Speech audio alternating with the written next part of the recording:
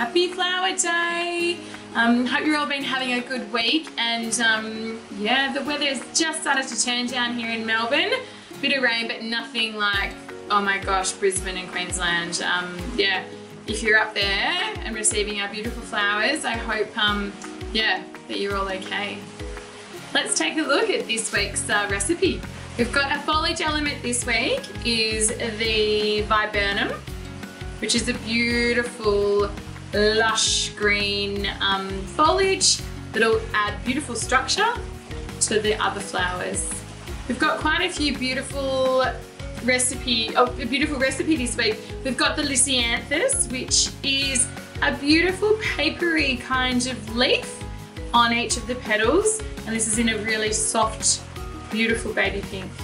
We've got the statice, which is a great, hardy, long-lasting, beautiful, vivid purple flower in this week's recipe.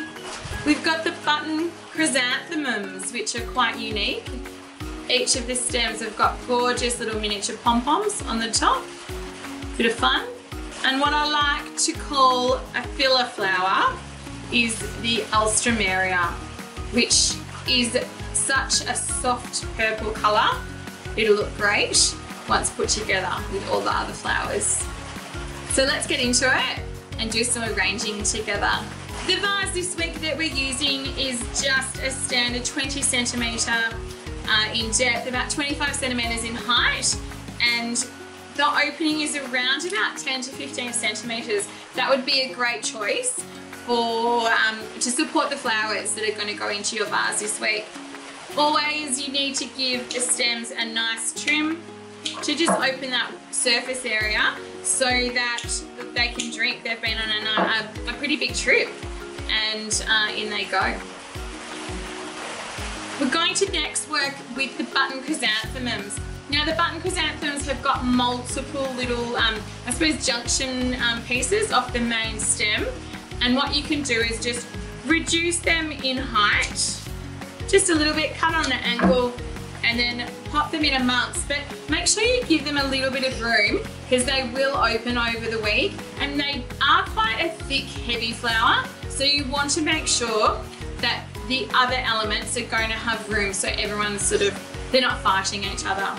We're going to next start working with the alstroemeria. Some basic cleaning tips with the alstroemeria. Obviously give the stems a quick trim, and any leaves that will be in the water level below just need to be plucked off, and then position the stems through the neck of the vase. If you're struggling sometimes to get the stem in amongst the other flowers, just give it a little twist and it should slide in nice and easily.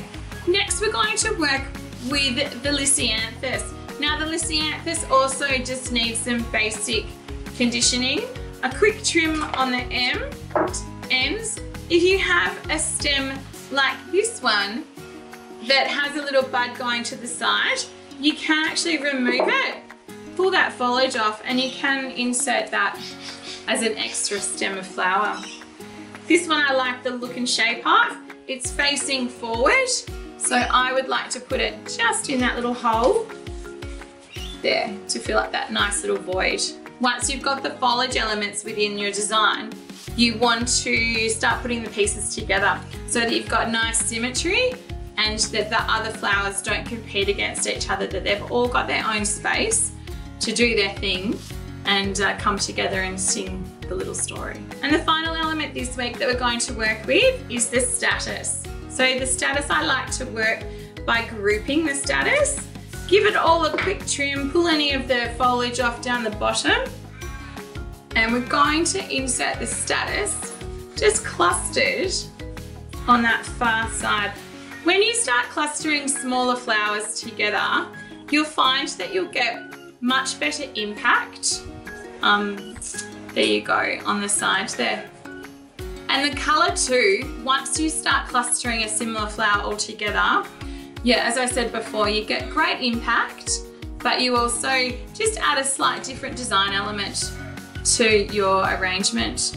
This arrangement would be great placed on the sideboard because we have got a flat back this week. If you wanted more of a 360 like dining room arrangement, you would just have to turn your vase as you're arranging and make sure that you have even elements throughout the arrangement. Well, there you have it. That's this week's box. Have a great time, and yeah, we'll see you next week.